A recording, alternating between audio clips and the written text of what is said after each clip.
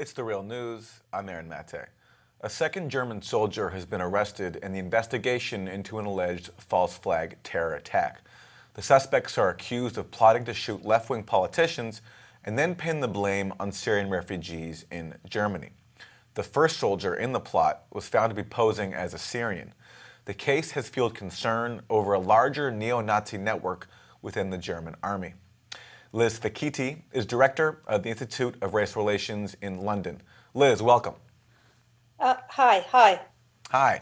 So this is an unusual case. Can you tell us what we know about it so far as details slowly come out? Well, it all sort of started about a week ago when the evidence emerged that this lieutenant in the German army, a young soldier, had been arrested. It all happened after a tip-off because he'd left a sort of gun in a toilet in an airport in Vienna. And he was arrested and sort of investigation rumbled on, and a death list was found of some of the politicians that you mentioned. Should also say that there was a plan also to attack refugee centres. It's quite extraordinary because he had taken over the fake identity of a Syrian refugee. How that happened is a long story. He was arrested. Shortly afterwards, a student accomplice was arrested. Live ammunition was found in one of the places where they were living, had been stolen from the military. And only a few days ago, it was announced that a second soldier had been arrested. It's believed that they were part of a cell of probably 5 people. And the case rumbles on because for a number of years now, there has been concerns that the German military haven't been doing enough to investigate and to get rid of soldiers with neo-Nazi affiliations. So it's part of a bigger scandal, I'm afraid. So let's get into those larger issues. People around the world have been looking to Europe with a lot of concern, tracking the rise of the far right over these recent years. Can you place this German case in the wider context of anti-immigrant sentiment in Europe that you've been studying so extensively? There is the issue of the huge increase in racial violence around Europe. So in this case, as I mentioned, the neo-Nazis within the army were planning to attack left-wing social democrat politicians, but they were also targeting asylum seekers in their refugee hostels. And there's been a massive increase in racial violence on refugee hostels all around Germany, indeed in Sweden, Netherlands and other places. In the UK, particularly after the decision to leave the European Union, you might have heard of Brexit there in America, in the immediate aftermath of that, there was what people have described as a kind of celebratory racism, people going out on the streets and feeling really liberated and that they could make really disgusting racist comments, pull off the hijabs of Muslim women, etc. And of course, we had the murder by a far-right sympathiser of the Labour MP Joanna Cox in this country. And throughout Europe, actually, there have been numerous attacks on refugees, immigrants, but also left-wing politicians. And one thing that I like to remind people about is that the Oslo massacre by Anders Breivik was also of a sign of political violence against the left, because those 50-odd youngsters murdered so callously and horribly by Breivik were attending a Labour Party youth camp in an island on Utøya Island. So yeah, this is the problem that we face in terms of the rise of racism and racial violence. However, not all of this violence is carried out by far right and white supremacists. Some of it is carried out by, say, villagers in a small town in Germany who do not want a refugee hostel there. And so that's one issue. But there is another issue of the far right that I feel is not sufficiently understood and is the greatest issue that we face, because you in the US, I'm sure you would have been following the election in France, and the largest score for far-right candidate since the Second World War in the second round for Marine Le Pen. But the focus, when it's just on what happens in elections, whether it's national, local, regional, can actually obscure a bigger problem in society, which is the problem of collusion between far-right and extreme-right parties and the police and the military and the security services. So you actually have a situation in Greece with Golden Dawn, which is a horrible far-right party, whose 18 of its parliamentarians are actually facing a criminal, a large-scale criminal investigation, or on trial for the murder of, linked to the murder of an anti-fascist Pavlov Pisas, but basically a criminal conspiracy involved not just in attacks on immigrants, on Muslims, but actually, operating like the mafia. So you have a problem that groups like Golden Dawn, Front National, have high levels of support in the police and the military. So the problem is that if they achieve power, if they have access to the leverage within the state law enforcement institutions, you're really in a different ball game altogether. I think you understand that in the US now. So let me ask you about the problems, not just on the far right, but also in those considered in the center. You mentioned France. When Le Pen lost, there was obviously a huge sigh of relief from anybody who opposes racism. But I think that what the reaction to the France election overlooked is that, especially in a case like France, racism against Muslims has meanwhile been mainstreamed. So it's not just a problem of the far right in defeating someone like Marine Le Pen. Absolutely, I couldn't agree more. It's a really difficult situation to be in. I mean, we work very closely with the Collective Against Islamophobia in France. This problem with Islamophobia is a form of racism which actually cuts across left and right. So you have a sense, the Socialist Party in France, for instance, were quite happy to support and even extend bans on the hijab, obviously full face veil coverings, etc.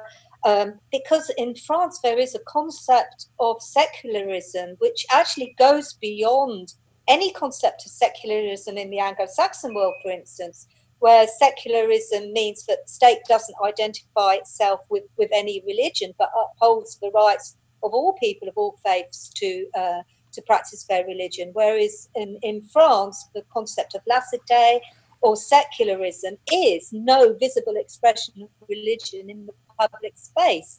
So Islamophobia has been a problem as much in the Socialist Party as it has been in the Republicans, in the right parties, and in the FN.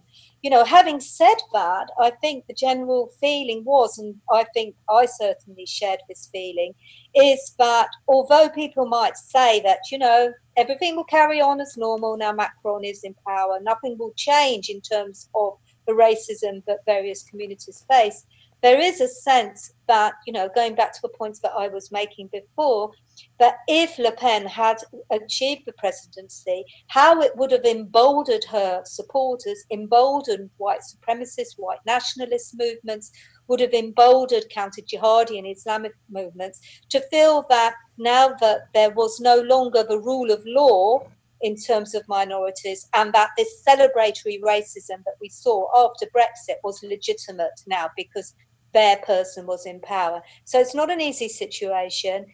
Certainly in France, people do not feel that there has been any step forward in terms of Islamophobia with the election of Macron. Okay, so let's contrast that with another country that you mentioned earlier, Greece.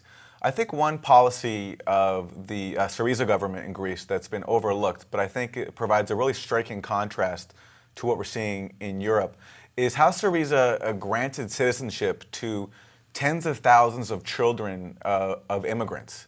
A real departure from what we're seeing elsewhere. I'm wondering if you can talk about that and whether that provides a model for what could be followed in Europe to address the issues that we're facing today. Yeah, certainly when Syriza came into power, they came into power with a lot of vision and a lot of hope for what they could do in terms of rectifying injustices, long-term injustice, in terms of precarious citizens, young people. And yes, they did that on coming to power. Unfortunately, the situation with austerity and the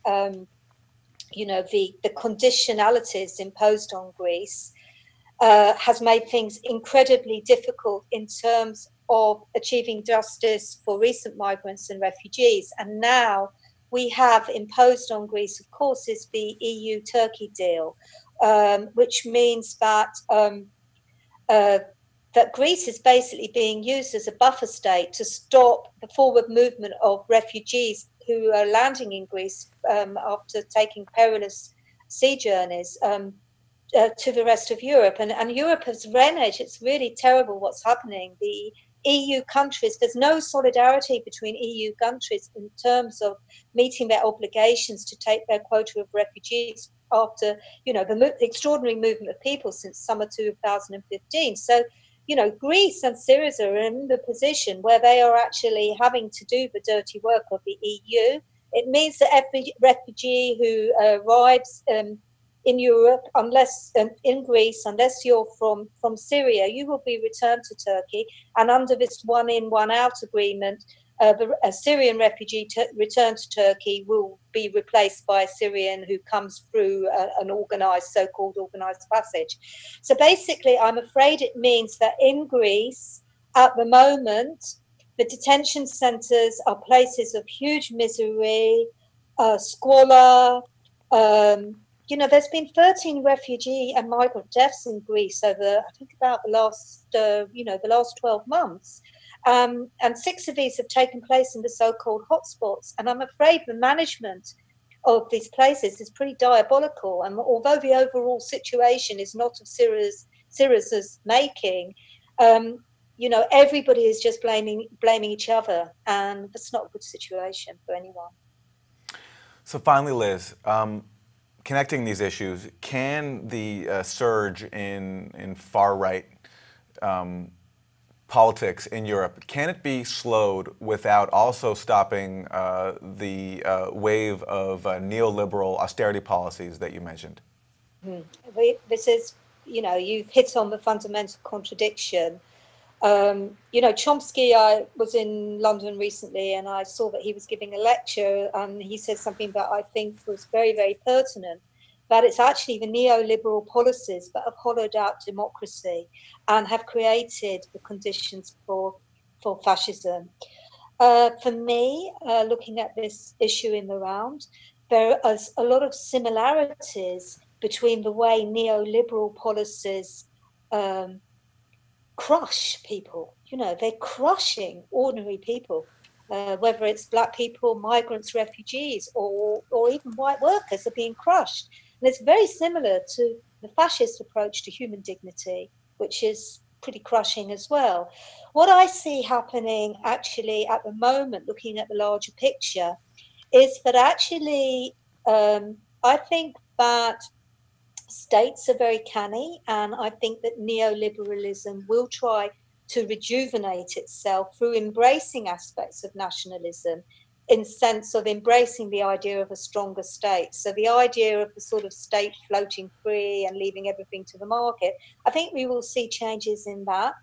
In terms of patterns recently, in terms of far-right support for far-right parties, Alternative for Germany still doing well, still getting into regional parliaments, but it's not making the breakthrough that people are predicting.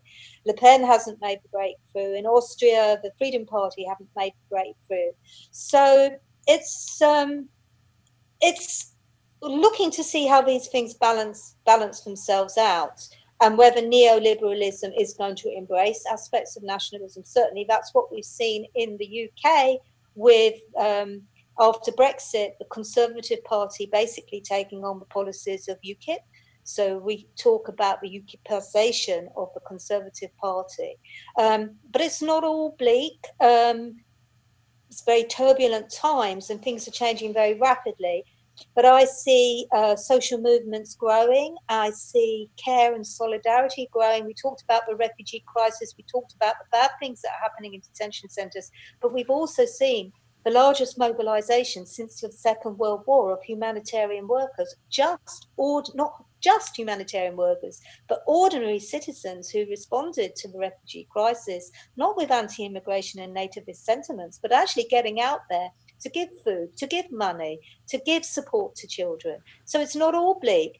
There is something in Europe, there is a humanitarian ethos there at the bottom of society, and we are seeing that being rejuvenated and energized in equal measure to how we see the crushing of the human spirit under neoliberal policies and under fascism. A very hopeful note to end on. Liz Fekete is director of the Institute of Race Relations in London. Liz, thanks so much. Thank you. And thank you for joining us on The Real News.